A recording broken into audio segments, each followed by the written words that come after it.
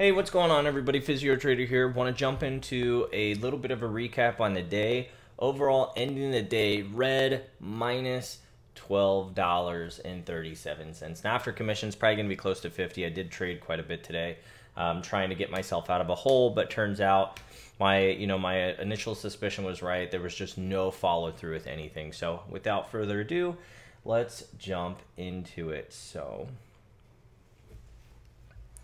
All right, so over here we've got Neo. Neo has gapped down quite a bit on us, and well, not quite a bit. I'm sorry. Neo's gapped down, but we're making a push right into the 50 and the 200 moving average. And so what I'm gonna do is I go short. I think I only go short like 100 or 200 shares. Really small position size here, but I'm just looking for a little bit of a bounce, just a pullback off of the moving average here, thinking that. Let's see. I don't remember when so I get in right there at 50, thinking the half dollar is going to help me out. Thinking we're going to get a little bit of a pushback here, and then at this point, just kind of watching level twos to see. Now, I don't know where this thing is headed, so I don't want to get caught into something just watching this thing go way against me. So at some point, I was thinking, what am I looking? 41 was an area I'd plotted out previously as being a resistance in an upward channel or a downward channel. But I'm thinking to myself, like, that's 40 cents more that I have to endure. And I like that candle that's starting to form right now. I'm really liking that candle. So at this point, I'm actually thinking, do I want to short some more? So do I want to, add to the position? But to me, the answer is still no. I think it would have had to have gone, a little more sideways for a while, or, a little bit more strength to the downside. But I'm liking this. I'm really liking 40-30 as a mitigation area. It's only 19 cents, but I am liking it at a point here. And so now we wait and see. I don't have any orders yet, so you can see it minus 200 shares. The price I was in at 40.49, you could see it here, but anytime, right here, if I'm in something, it'll say what I'm in. Now, I like that candle. I don't like this candle very much, so I'm shorting, so I need the price to go down to make money. If I have to buy this back more expensive than 40.49, I'm losing money on the trade. So I don't like this. I don't like this spike up. It's not looking good anymore. What that looked like, it was just taking a break, coming down and going to retrace down back to the downside. Now it looks like this was just taking a little breath before it shoots back to the upside. Watching the buyers, watching the sellers, and I end up getting out for a $27 loss. Very small, like I said, I protected my risk via position size. Had I gone in with, 10 times the share, it would have been 10 times the loss. And this little win right here, where I was green on the trade, was not enough for me to risk. I can't keep taking these little, $4 or $5 trades and, trying to take profit off of that. That wasn't worth the risk. And at that point, so I just realized that when I sold that, see, I even forgot now, when I sold it, for some reason, I hotkeyed out 3/4 of the position and not 100%. I hit the wrong button. I intended on getting out the whole thing. So where I was getting out, what I thought I was getting out, so I was actually, 20, 30, 38, something like that. Not $27, but like a $28, $38 loss. And that was, just poor management. That, I want to say it doesn't happen, but I guess I'm either still a rookie or what have you, because that was the, not fun.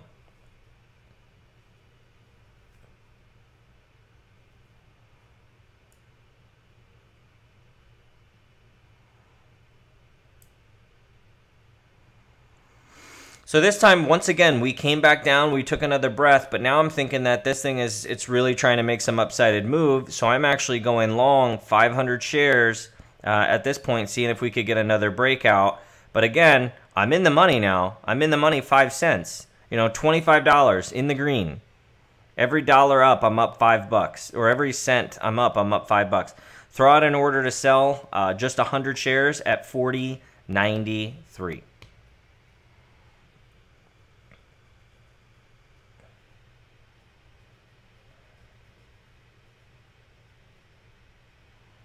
Seems like 40.87 is holding us up. 40.87 and 88 is holding us up, not letting us get any higher. And I really want to take off my first 100 shares, but I don't want to take them off too soon.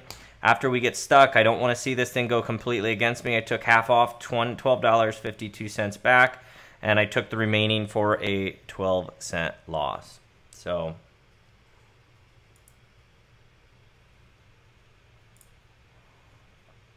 I actually do.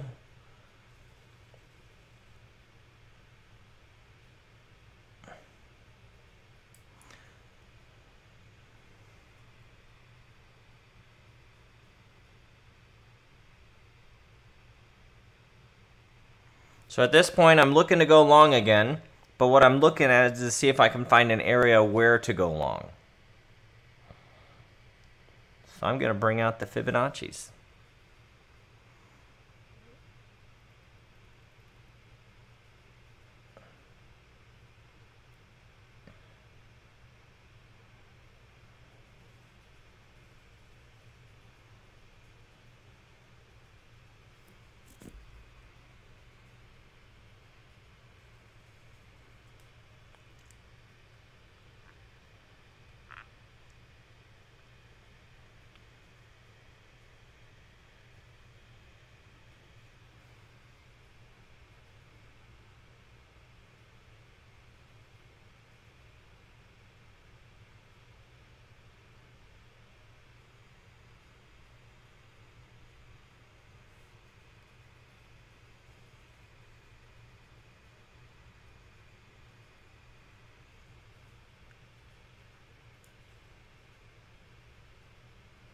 So I go long again over this, and I'm actually already back out because this thing just folded against me. And now I'm starting to think that this channel is no longer has the strength to go up, and it's going to go down. All right, so taking you over to the day, essentially traded Palantir. Traded Palantir. So Palantir gap down, showed some strength, came back down. I shorted 500 shares at 26.61. This thing was starting to go against me, and I was like, okay. And then right here, I threw out an order, and I did not get filled at this point. I did not get filled. I actually think I was trading on 2 minutes at that time. Yeah, I was definitely trading on 2 minutes. So, shorted here. The lowest it went was 54. I actually had an order out to take off half the position at 54, just because how slow this thing was moving. And I just didn't get filled. I was on the ass the whole time. I never got filled.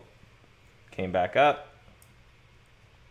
At this point, you know, the highs were really starting to show that it was, you know, going to hold. And like I said, these were 2 minutes. This was watching paint dry. I was so annoyed.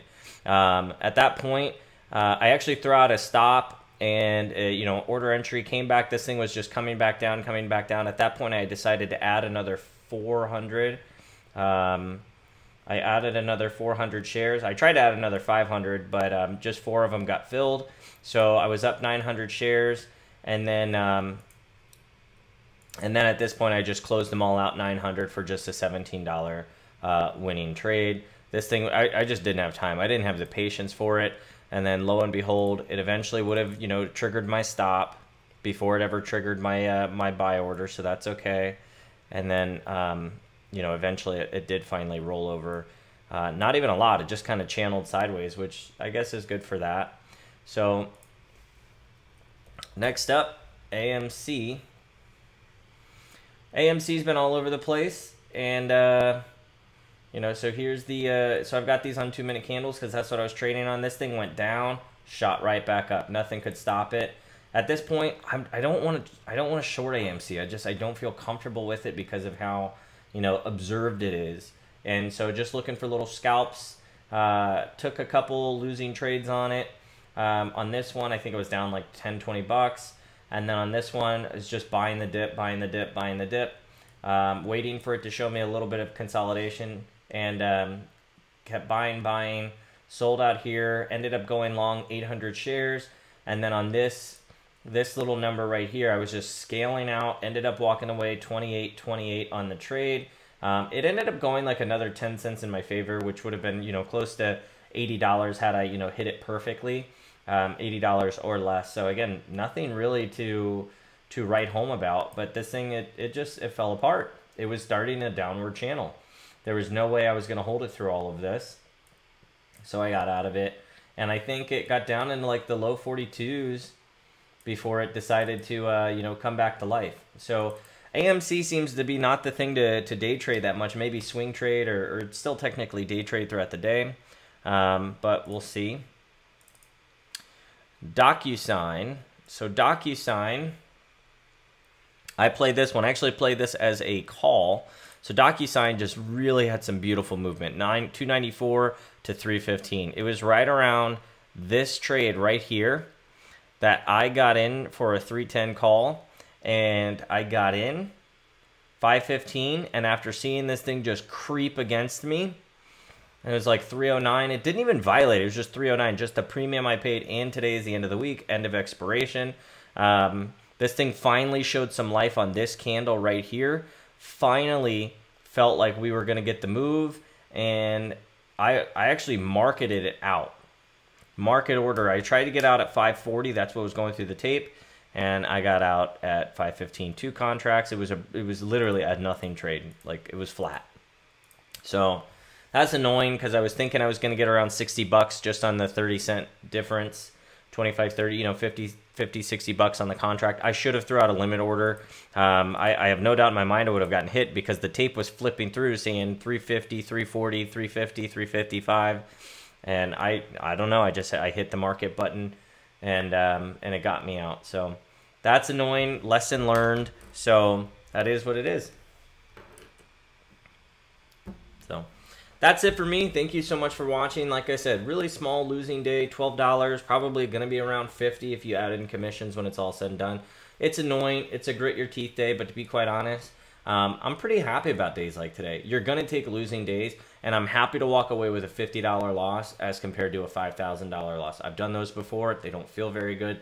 They certainly make you mad. They make you upset, and it doesn't lead to a long-sustaining career as a trader, as an investor, or even in the financial markets in any way, shape, or form. So I'll take the small loss. I'll get prepared for next week. Next week's a short week. Monday, we're going to be off for the holiday.